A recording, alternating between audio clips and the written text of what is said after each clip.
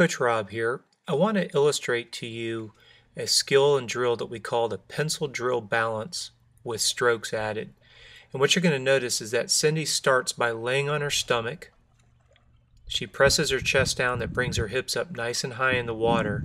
And then what she does is, in a streamlined position, she adds 3 to 5 strokes and then stops and rebalances.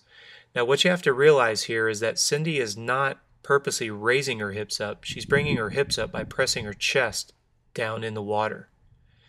So by laying flat, getting horizontal, and then starting taking 3 to 4 easy strokes, and then pausing just to see how far the hips have started to drop in between strokes. This is something that you can do in an open water setting.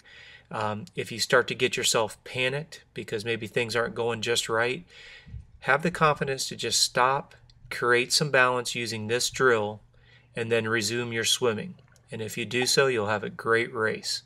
If you have any questions, please visit us at coachrob.com.